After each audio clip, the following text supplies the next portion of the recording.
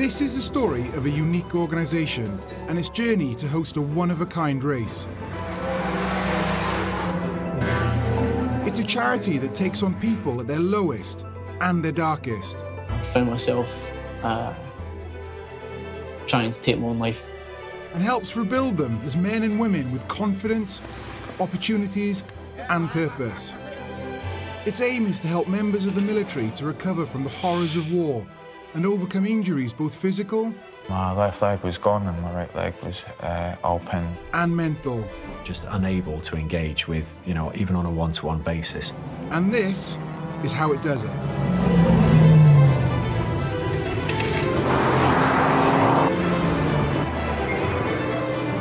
Say hello to Mission Motorsport.